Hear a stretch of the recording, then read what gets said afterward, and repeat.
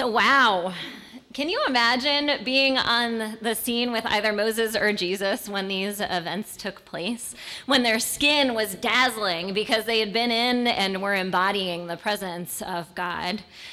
Can you imagine having been Moses' brother Aaron, or one of the 3 disciples that Jesus had dragged with him up the mountain to pray that day, knowing these guys as well as anyone?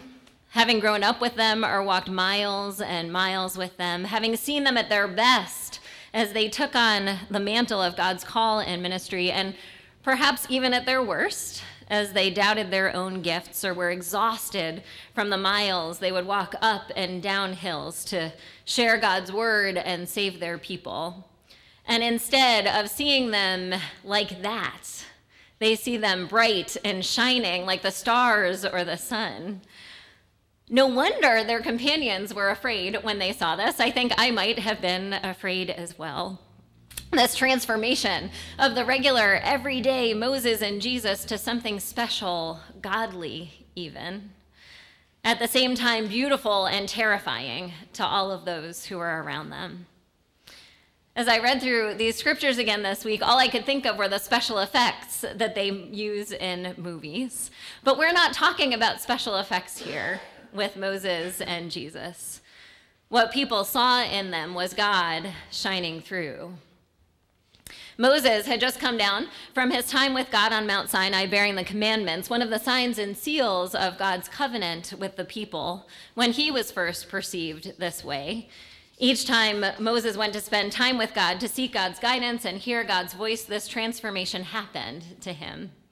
He was aglow with all that God had offered to him, and I might imagine with God's confidence in the gifts and skills that he had, that he wasn't even confident in himself.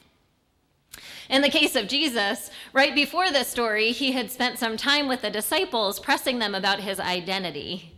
He had asked them, well, what's the word on the street about me? Who is it that people are saying that I am?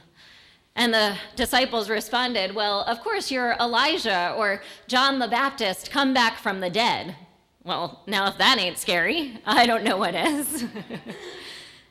And then Jesus asked the disciples, but who is it that you say that I am? And that moment of Peter's confession comes, you are the Messiah.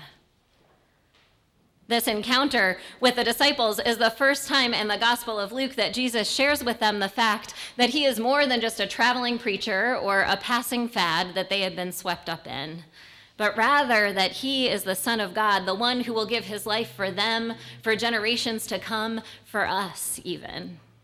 He was to be the Savior, and now they were insiders in sharing that news.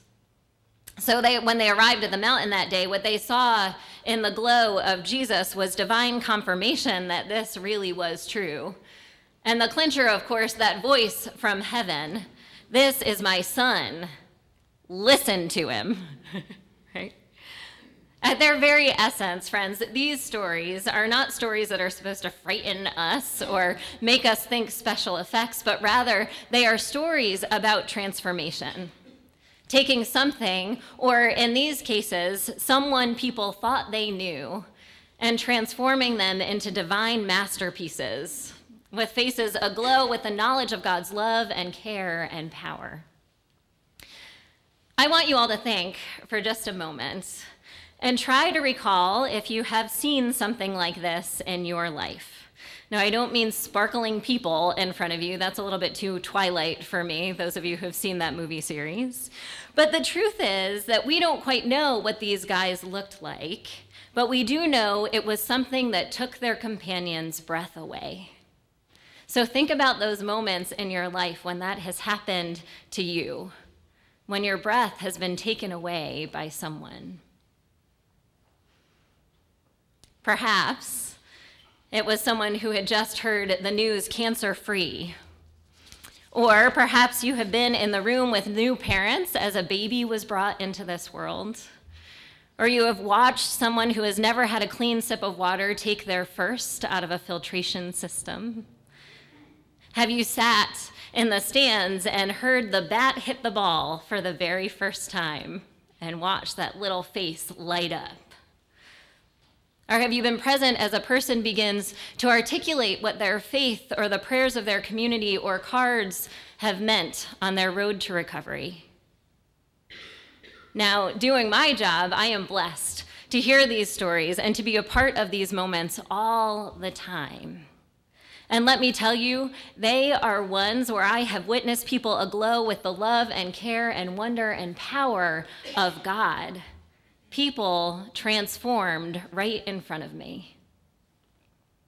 And that is really the work that we are to be about in the church, the work of transformation.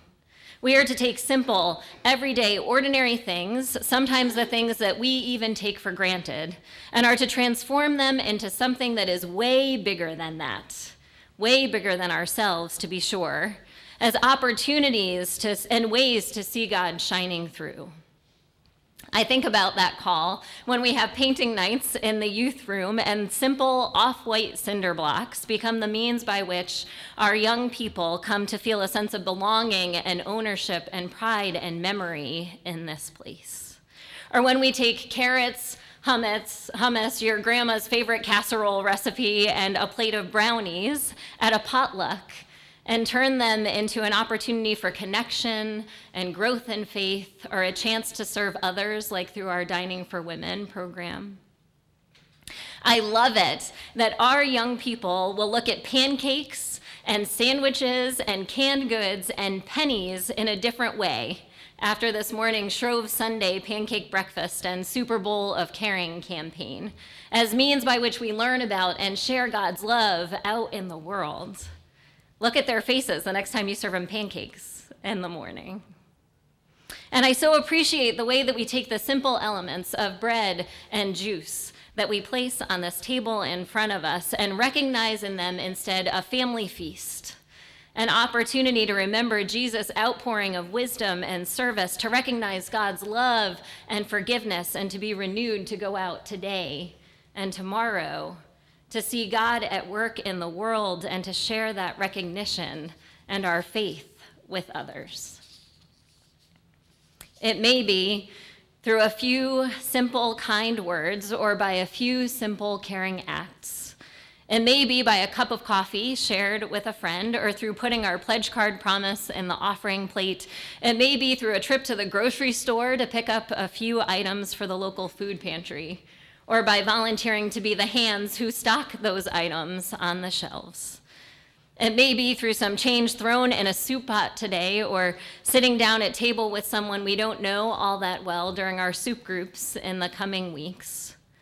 But in these words and actions, and these things that may seem so simple and ordinary and everyday, we are called to be the face, the hands, the feet, and the heart of God. We are called to follow God's will and to share God's love. We are called to be blessed and to be a blessing to others, aglow with God's grace and power. We are called to be transformers. So may it be so. Amen.